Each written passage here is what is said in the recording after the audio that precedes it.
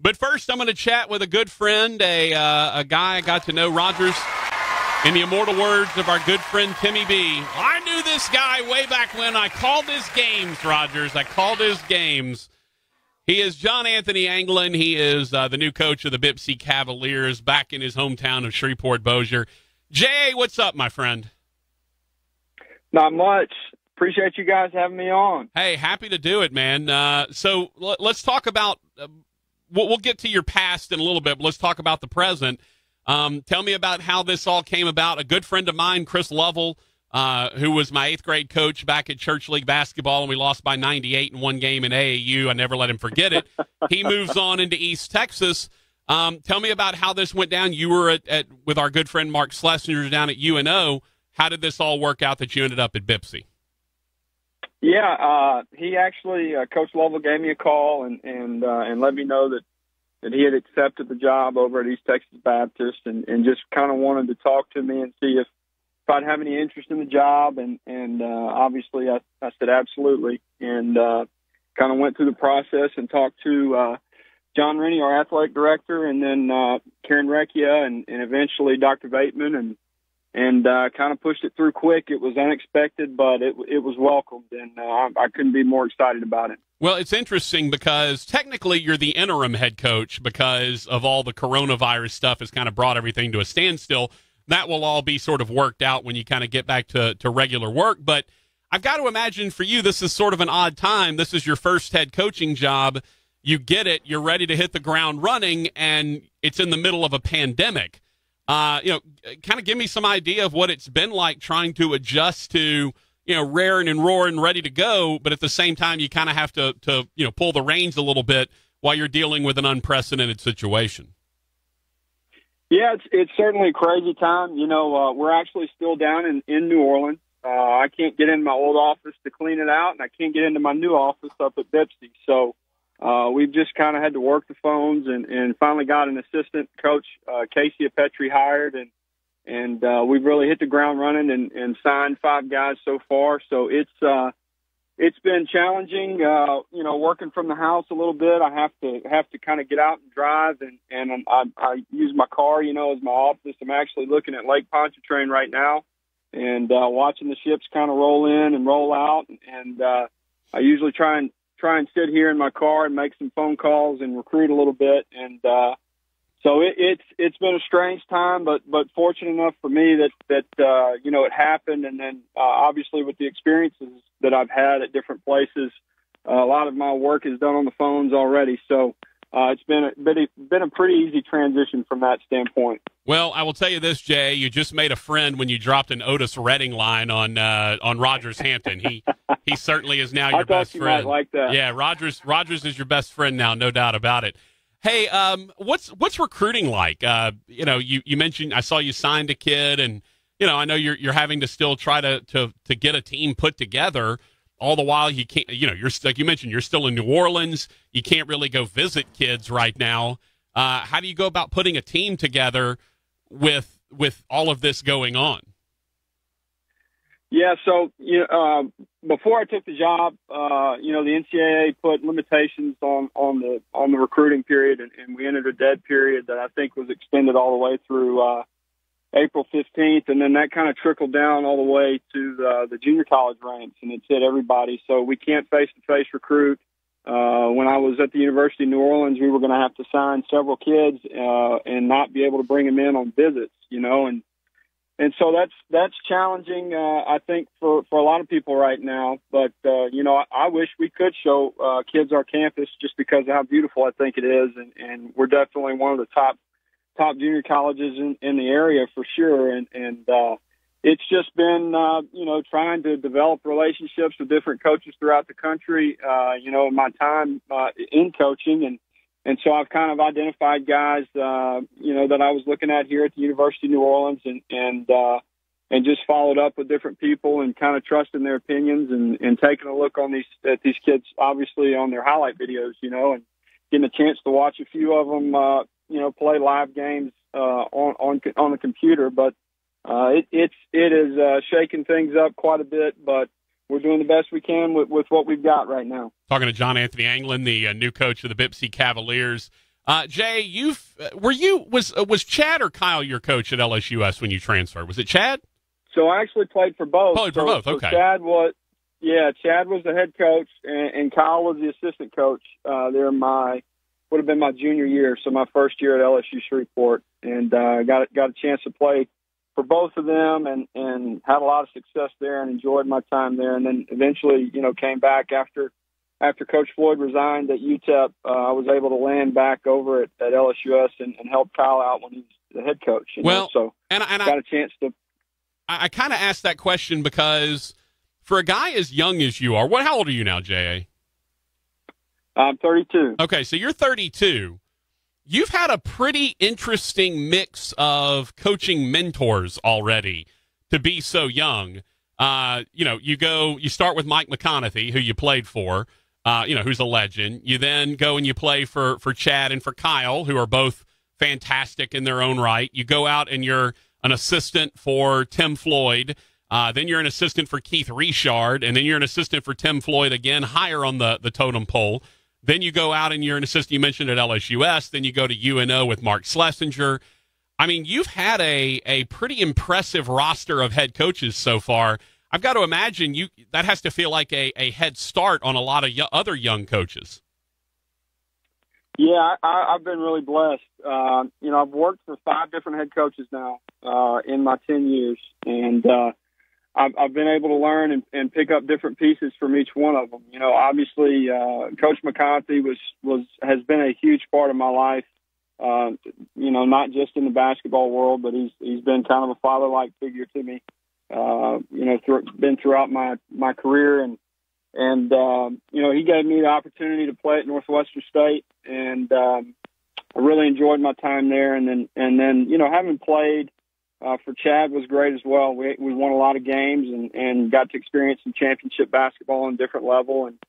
And Coach Floyd is probably the guy that, as far as my working professionally, he's probably the guy that's had the most influence on me. He gave me an opportunity when I was 21 years old to jump right into the coaching business. He spent a lot of time with me, whether it was just getting to sit in and listen to his recruiting calls or sit down and watch film with him. I probably have spent more time with him than a lot of coaches that have worked for him got to. So that was had a huge impact on my professional career. And then obviously, Coach Richard gave me the opportunity to be the youngest assistant coach in the country at 23. We had a lot of success there and went to back-to-back postseason play for the first time in, I think, 20 years, and got all the way to the CBI finals my second year there. And then, Kyle giving me the chance to work back at LSUS was awesome. We had a great run there where we went to the Sweet 16. And then, Coach Schlesinger has been a part of my life, all the way back to 7th grade. I remember going to those camps, at Northwestern State when I was young, and got a chance to, work out with him quite a bit. And then, he's always been in my life as far as, giving me advice on different jobs, and has been there as far as, helping me out along the way professionally. And really, really hate leaving him because this was a great spot and great, got a chance to work with some great coaches here, but just couldn't turn it down to be a head coach in my community, Yeah, and I do have to tell one story on you. You are a Shreveport native. You were living in New Orleans, and of course, I messed with you online about this. And then, of course, when I saw you when we came down to UNO, gave you a little grief about this. But how in the world are you in New Orleans and you're getting someone from Shreveport to send you a king cake during Mardi Gras season? How does that work, Jay? Please explain this to me. I'll tell you how it all came about. We had our first child in December, and so I really didn't leave the house unless I was going to work. And so I was trying to help out my wife as much as possible, back home. And so really my day was consumed by trying to come back home and take care of her or work at the office. So there wasn't a lot of takeout. There wasn't a lot of king cakes or anything like that. It was basically just go to the grocery store and get what we need and come back.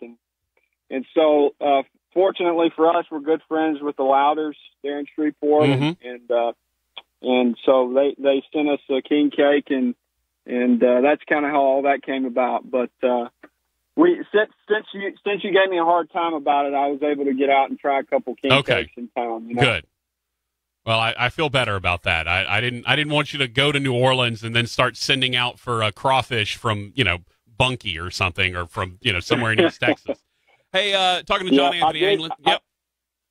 Go ahead. I did get to sit down with Coach Bless and have some crawfish before all this stuff kind of happened. So I didn't get to eat as much crawfish as I like to, on a normal season. But we did get out and get a chance to eat in a couple different spots here as well. Well, that's good. That's proper. Talking to John Anthony Anglin, the new coach of the BPCC Cavaliers. All right, so this is your first time being the boss man. You mentioned you've had a lot of different people that you've been able to take pieces from, styles from.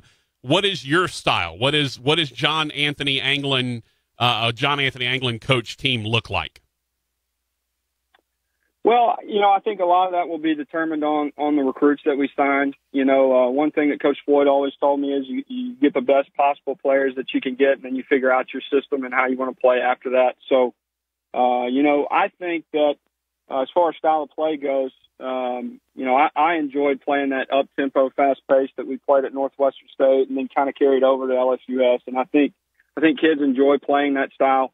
So we will, everybody talks about pushing tempo and playing fast, but I like playing that way as a player. And so we'll definitely have some of that instilled in our offense at Bossier Parish. But, there's going to be a lot of different things that I've had experience with over the last 10 years. And, I'm certainly going to carry over a lot of Coach Floyd's defensive stuff. I think, not a knock on any of the other coaches, but I thought he was good as anybody in the game as far as junking up a game and kind of keeping the other coach. I mean, there's a reason, Jay, there's a reason why they when you talk about Tim Floyd, the first thing a lot of people say is his junk defenses. I mean, it's, he's legendary for them. Yeah. And he had a great defensive background there working for Coach Haskins for 9 years, so there'll be a lot of stuff that I take from him. There were a lot of things that I had forgotten about as a player that Coach Les kind of reminded me of here, and so there'll be different drills and different philosophies that I kind of take from him. And then, I mean, it's just going to be a mixture of everything that I've kind of had experience with over the last 10 years. So, but a lot of that will be determined on the players that we sign and the kids that we get in here. I will say, Jay, just from the background of coaches that you've dealt with, and obviously we elucidated it just a little bit earlier, but just based on the background of coaches you've been around, I feel like you're a guy that can play almost any style you want to. McConaughey and Chad and Kyle are run and gun up and down the floor. Floyd is obviously a very defensive-oriented coach. Richard could always slow a game down and really muck it up and get it into the mud a little bit if he needed to, depending on what he wanted to play.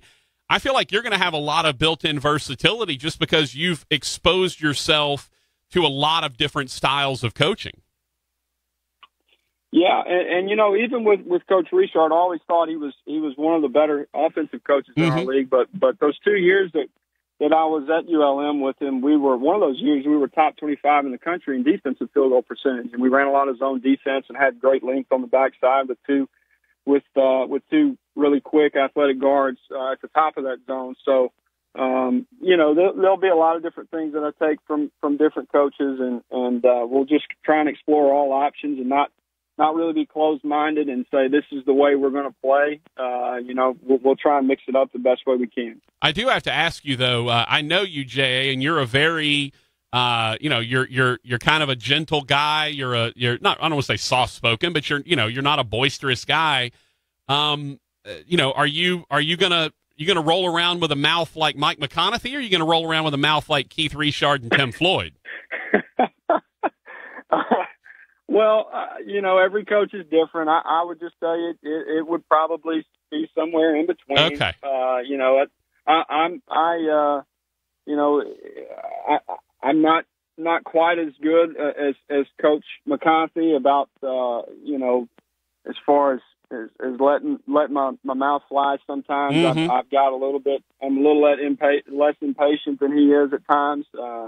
But it certainly is not going to be a berating or a demeaning type. I consider myself to be a player's coach. I've always been a guy that's been tight with the kids no matter where I've been. So I don't believe in berating kids. I don't think that kids like to play that way. So I'll definitely be probably more towards the Coach McConaughey end in that aspect. But every coach is different, and everybody's got their ways of doing things. So that's not to knock one way or the other. It's just kind of the way that I like it. Do you have look, don't bet in NCAA. Betting is wrong. But do you have any, like, a meal on the first time you get teed up during as the head coach? You got to have, someone go, okay, is this going to be, 2 games in, the whole season you're not getting teed up? Do you have a feeling for when this is, how boisterous and demonstrative you're going to be on the sideline when it comes to the officials? Well, I don't hope that I ever get teed up. I only got one as a player in 5 years. So, the officials got to do their job, and we'll do our job the best we can and try and make it as fun as possible. And I don't really have a betting line on when it'll happen. I hope it never happens. So, hey, when did you get teed up as a player? I'll tell you about that. When did you get teed up as a player? Well, at LSUS, I got one, and it was rightfully so. Kerry Sitton hit me with one, so Kerry will. That was deserved. So, well, even if it wasn't deserved, Kerry might have given it to you anyway. He's not afraid. He's not afraid to throw one down on you. Hey, last thing, Jay, do you have a timetable now for when you're going to be able to get back up here and kind of get things settled in Shreveport-Bossier, or do you even know yet? It's kind of up in the air. They've told me to work remotely, and they've been great with me and my family as far as that goes. And so, I think the city's on lockdown until May 19th, I believe. I don't know if the governor put that as far as the state goes as well. I haven't been able to watch the news in the last couple of days, but our campus is closed, and we've gone all online this summer. So I will get up there at some point, I would imagine this summer, but there's not really a solid date right now. Well, I will say this. If nothing else, if you learn from Floyd and from McConaughey, take note of their hair. Do not take note of Richard or Schlesinger's hair, okay? Make sure you keep the hair of Floyd and McConaughey in mind when you go through your career. Yeah, I'll certainly keep that in mind. Hey, Jay, love you, brother. Congrats on the new gig, and definitely looking forward to coming out and catching a few games. Absolutely. Thank you for having me on. I appreciate it, Patrick. All right, you got it.